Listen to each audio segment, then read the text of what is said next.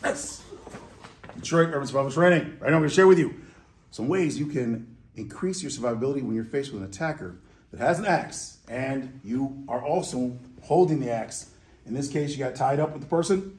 This attacker is trying to push through you. When they try to push, don't fight against them. Let their energy go through you and turn the axe over.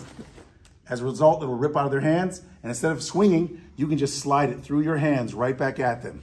This will give you control of the axe and enable you to strike the attacker without letting them have a chance to block it.